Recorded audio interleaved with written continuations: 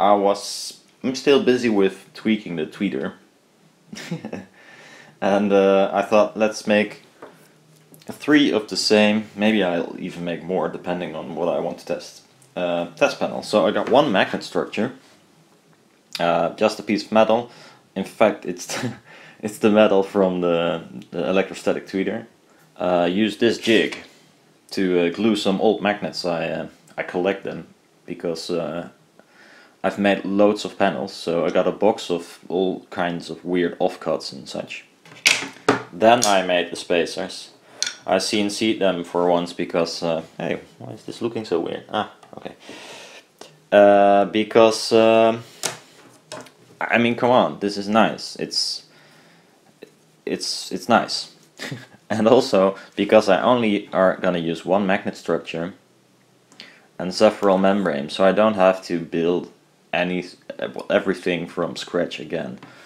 So if the Mylar arrives today, because I ran out of Mylar, I'm gonna stretch these 3 at the same time.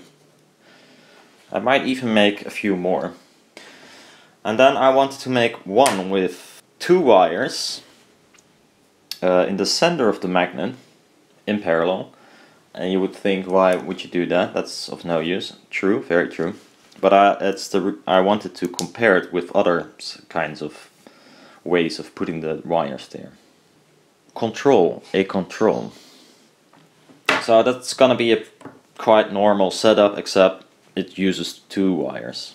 The reason is so I can compare it with the next one, and it's gonna be 2 wires, but not exactly in the middle, but on the edges of the magnet. So not in the best magnetic field ever, but I am gonna do it. Then after that, and I know I will lower the resistance a bit, I'm gonna use 3 wires of the same stuff. 1 in the middle and 2 on the sides. It will lower the resistance, but by 1/3 instead of halving it. Oh, phone's ringing. I was just saying I am waiting for the Mylar.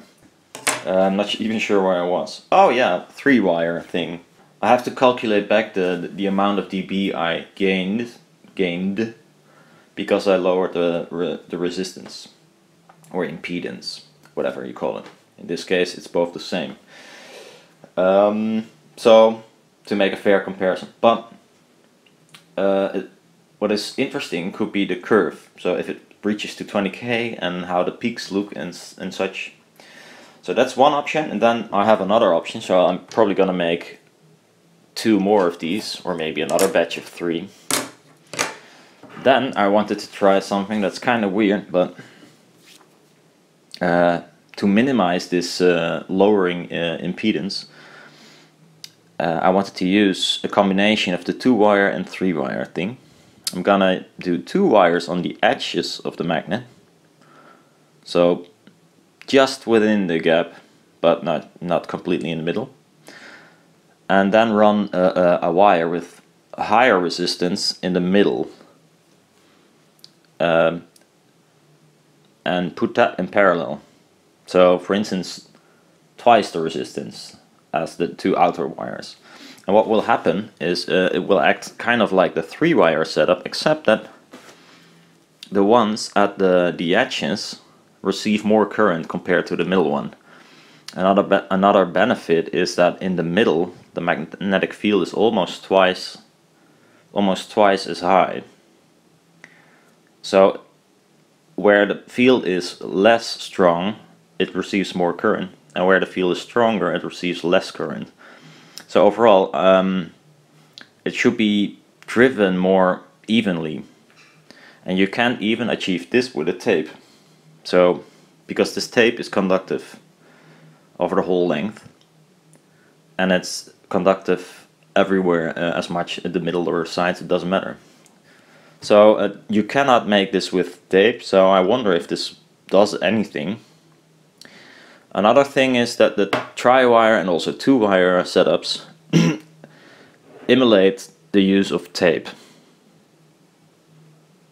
except the very annoying fact that adding tape to the Mylar. Well, you've seen me struggle and fuck around until the cat destroyed it, but it's not exactly fast at all. It's, it's quite cumbersome and, well, fragile apparently, because it blew up straight away. So yeah, I prefer wires, and by spacing out these wires you kind of emulate what a tape does, driving it over a bigger area. And then the use of two different resistance wires, that's just a fun thing. I really have no clue what it does. Might suck, but I think it's a nice concept. There it starts with a concept. So I think I'll make yeah, I'm gonna make a few more of these, get some milk, and make some coffee.